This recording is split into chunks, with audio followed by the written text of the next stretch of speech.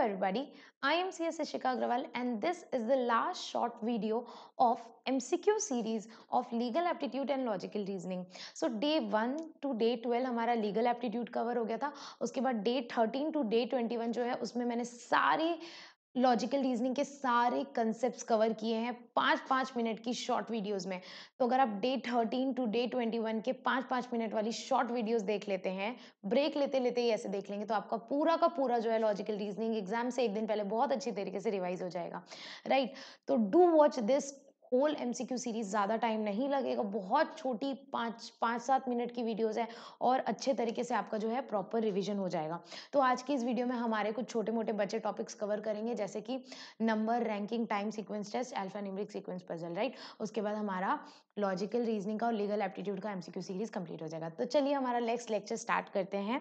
पहला क्वेश्चन आपके स्क्रीन के ऊपर ये रहा. आपको एक अल्फा न्यूमेरिक सीक्वेंस पजल दिया हुआ है और इस पजल में नंबर्स भी हैं, अल्फाबेट्स भी हैं और सिंबल्स भी हैं, ठीक है. अब उस अल्फा न्यूमेरिक सीक्वेंस पजल के ऊपर आपको क्वेश्चन दिया हुआ है, which of the following is sixth to the right of the seventh from the left in the verb arrangement. तो मैं आपको पहले ही बोली हूँ कि अगर एक राइट एक लेफ्ट रहे तो आपको क्या करना है, प्लस करना है. दोनों ही लेफ्ट या दोनों ही राइट रहे तो माइनस करना है. यहाँ क्या है मैम, एक राइट है एक लेफ्ट है, तो आपको प्लस करना है. तो आपको यहाँ क्या करना पड़ेगा, सिंपली आपको करना है 7 + 6, मतलब आपको निकालना है 13th फ्रॉम लेफ्ट. तो 13th फ्रॉम लेफ्ट अब तो बहुत इजी हो गया है. 13 फ्रॉम लेफ्ट निकालना, कैसे निकालोगे, चलिए काउंट करते हैं.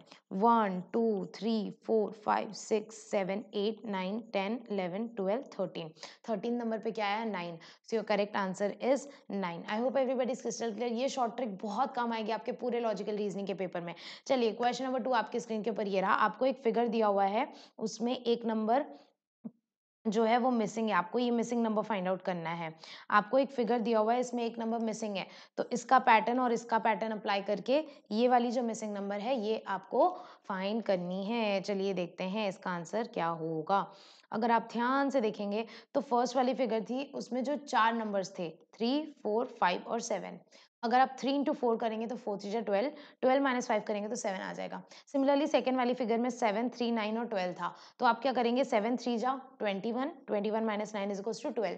तो सिमिलरली लास्ट वाली फिगर में 3 वर्ड्स दिए हुए हैं, ये मिसिंग फिगर फाइंड आउट करना है, तो कैसे फाइंड आउट करेंगे, 4 × 2, 4 2 जा 8 -2, 8 - 2 = 6. तो आपका आ गया. I hope everybody is crystal clear. तो योर करेक्ट आंसर क्या हो जाएगा, your correct answer is option number C which is 6. I hope everybody is crystal clear. चलिए आगे बढ़ते हैं. नेक्स्ट क्वेश्चन आपके स्क्रीन के ऊपर ये रहा, और ये जो क्वेश्चन है ये आपका रैंकिंग टेस्ट के ऊपर है, ठीक है. अब आपको बताना है, देखो, the position of the first and sixth digit in the number this are interchanged. आपको एक नंबर दिया हुआ है 5109238674.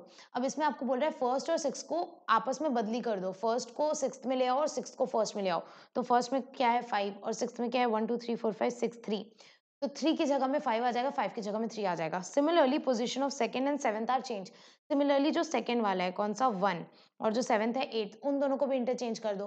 कहने का मतलब ये है कि ये जो लास्ट वाले 38674 है ये पहले आ जाएंगे, 51092 बाद में चल जाएंगे, एंड सो ऑन. अब आप ये पूरा इंटरचेंज कर दिया. अब इंटरचेंज करने के बाद आपको बताना है कि which of the following will be third digit from the right hand in the above arrangement. ये रैंकिंग का नहीं, सॉरी, नंबर टेस्ट का क्वेश्चन है.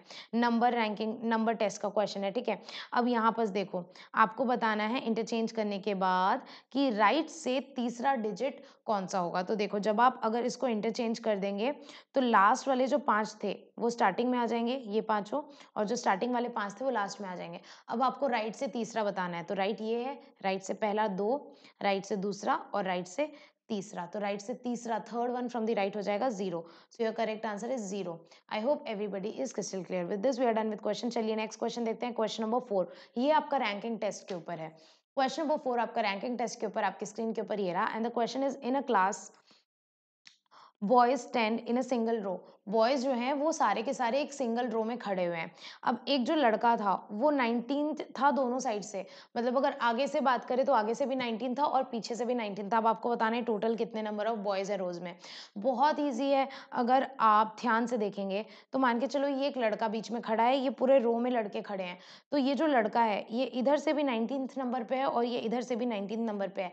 कहने का मतलब ये है कि अगर इसके पहले कितने लड़के हैं तो ये 19th नंबर पे है, तो इसके पहले कितने और होंगे, 18 लड़के और होंगे। और अगर ये पीछे से भी 19th नंबर पे है तो इसके पीछे और कितने लड़के होंगे, 18 लड़के होंगे। तो टोटल कितने बॉयज हैं, एक ये खुद, इसके आगे 18, इसके पीछे 18, तो कितने हो गए, 18 + 18 + 1 = 37। As easy as that.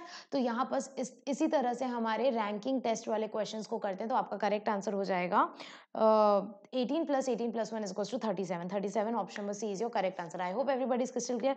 चलिए last question of this MCQ series, last question of this chapter which is from time sequence test. Time sequence test, ठीक है।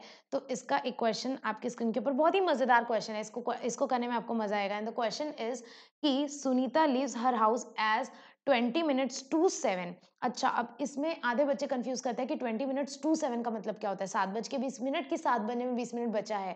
तो 20 minutes to 7 मतलब कि 7 बनने में 20 मिनट बचा है, मतलब ये 6:40 की बात कर रहा है। क्यों, क्योंकि 20 minutes to 7 लिखा है। तो सुनीता अपने घर से कब निकली, 6:40 पे। क्यों, क्योंकि अभी 7 बजने में 20 मिनट बचा है। तो सुनीता अपने घर से कब निकली, 6:40 पे। अब आपको बोल रहा है कि वो विनीता के घर 25 मिनट में पहुंची, तो वो विनीता के घर अगले 25 मिनट में पहुंची। तो 6:40 में अगर हम 25 मिनट ऐड कर देंगे तो विनीता के घर पहुंची 7:05 पे।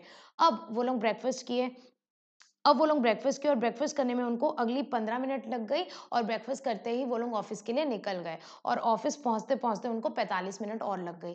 तो अब देखोगे, अगर उनको ब्रेकफास्ट करने में 15 मिनट लग गई, मतलब अगले 15 मिनट, मतलब 7:20 में वो लोग का ब्रेकफास्ट हो गया और 7:20 में वो लोग ऑफिस के लिए निकल गए। अब ऑफिस पहुंचने में कितना टाइम लगा, 45 मिनट। तो वो लोग ऑफिस में पहुंचे कब, वो लोग ऑफिस में पहुंचे 7:55 पे। इतना आपको पता चल गया। अब क्वेश्चन देखते हैं। क्वेश्चन आपको पूछ रहा है, at what time did Vinita's house sorry, at what time did they leave Vinita's house to reach office. वो लोग घर से निकले कब ऑफिस के लिए, आपको ये नहीं पूछा है कि ऑफिस पहुंचे कब। तो वो लोग तो ब्रेकफास्ट करते ही निकल गए थे, तो ब्रेकफास्ट कब हो गया था उनका, 7:20 पे हो गया था।